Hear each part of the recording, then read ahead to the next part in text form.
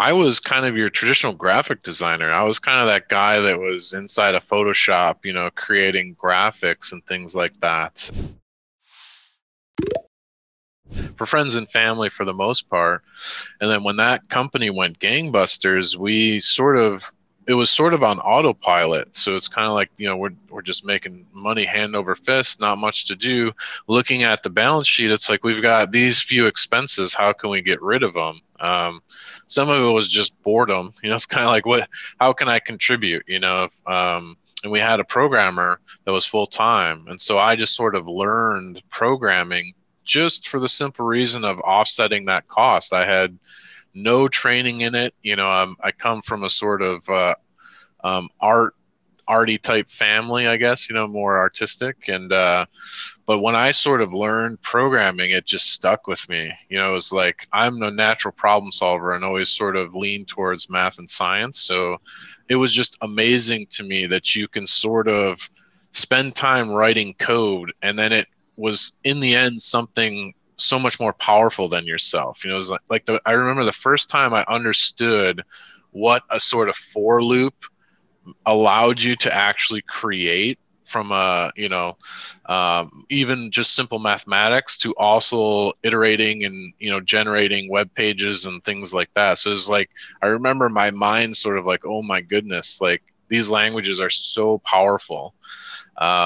And that's what sort of planted the seed. And I, of course, I think one of the reasons why I sort of went down that path is I was also very good at it. So it's always a good combination when you really like it and you're really good at it. So since that day, I've really just dropped anything to do with graphic design and just been sort of your core engineer. And because I was always involved in startups and things like that, I got a really good sort of breadth of knowledge when it comes to developing an MVP and then also scaling it, sort of the hockey stick growth that companies go through. And that kind of became what I was known for, is just helping companies get the MVP and scaling it to sort of the next phase of their company. And that's what I've been doing for well over a decade now. So that's kind of Awesome. where the bug was, and that was in high school. So it was, and in the early 2000s, like, I mean, PHP was in its infancy back then. I can't even remember the version back then, but yeah, that was in the days of like coding in Dreamweaver and stuff like that, which is, people probably don't even know Dreamweaver anymore, Adobe but product.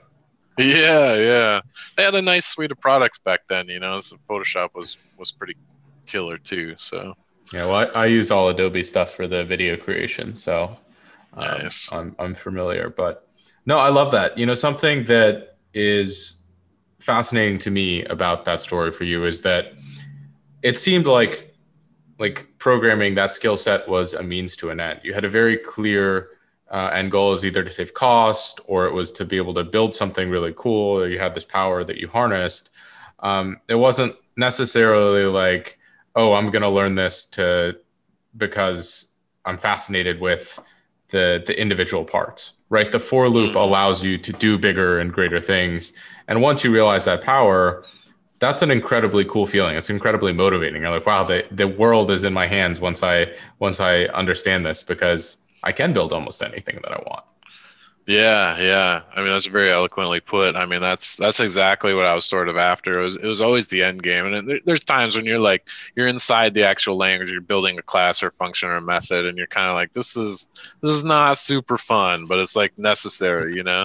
But then you see the end thing and all the things people can do, and it's really just amazing. So I love chasing that feeling of putting an MVP in a customer's hands and sort of seeing them light up and be like, yeah, like it's exactly why you did it, is to make their life easier or allow them to see something differently. So it's an amazing feeling.